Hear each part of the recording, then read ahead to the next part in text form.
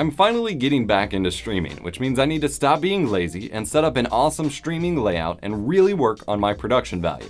For that, I've partnered with Nerd or Die, who wanted to sponsor a video showing how to use their high-quality stream assets, alerts, transitions, and so on to create an epic, engaging live stream. This is the shorter run-through version for those who really know what they're doing already. I also have a complete hour-long full walkthrough from start to finish of how I built my layout in OBS, configured the different assets available from Nerd or Die, and even set up alerts and widgets and all of that. Link to that video will be in the video description, but let's get started. First, head to Nerd or Die's website with my link below. Check out the amazing streaming assets they have available. Everything from full streaming packages to sound effects, stinger transitions, chat boxes, and even some free panel graphics you can use, and so on. Choose and purchase the packs you want. Each page has a thorough breakdown of what's included and how to use it, and you can even pick and choose which aspects of certain packages that you want to buy, so you don't have to buy everything if you won't use it. Download your purchase assets. Unzip them with your favorite archive manager. I use 7-zip. If you're using Streamlabs OBS, many of the packages come with .overlay files, which you can import by going to Settings, Scene Collections, and Import, and get set up with only a few clicks. It's really easy. Some packages are also optimized for Streamlabs or Stream Elements for the widgets, providing quick shortcuts to set up your alerts and other web widgets with minimal work required. Use those. On Streamlabs, you need to make sure you're adding all of these to a single consistent widget theme that will be used.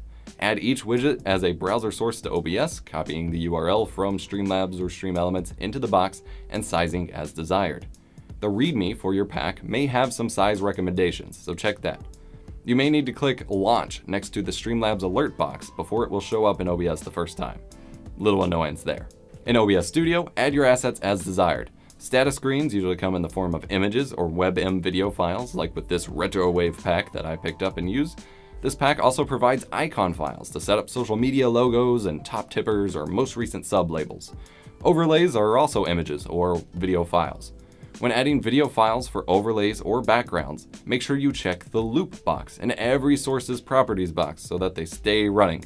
Otherwise, they're just gonna vanish on you. For overlays shouting out your most recent subscribers or tippers or so on, download a program like Streamlabs' Stream Labels app to keep an updated text source running on screen.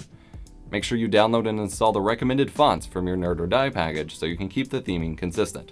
For webcam frames, add the asset as a layer above your webcam video source. Crop or scale your webcam as needed to fit within the frame.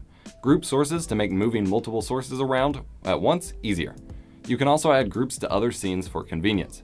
When you're done adjusting source layers, be sure to lock them so you don't accidentally mess up their positioning when you're trying to click on something else.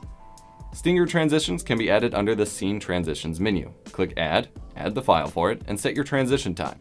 This is the point at which the clip cuts between scenes, typically when the entire screen is blocked by the transition clip. Usually this is about 60 frames, but you may need to import your Stinger file into a video editor or some other way to count the frames for yourself, or just use trial and error until you get there. And whammo! Just like that, you went from a boring, slapped-together stream layout to something that really looks like you care and want people to have a good time. Cool widgets and alerts alone won't make your streams amazing, but they certainly help you stand out and build engagement with your audience and can help take you to that next level. Thanks to Nerd or Die for sponsoring this video, and thank you for watching it. In the description, I will have a link to the full 1-hour guide if you want to dig into that, as well as a sponsor link to check out Nerd or Die for yourself and let them know that I sent you. I'm EposVox, here to make tech easier and more fun, and I'll see you in the next one.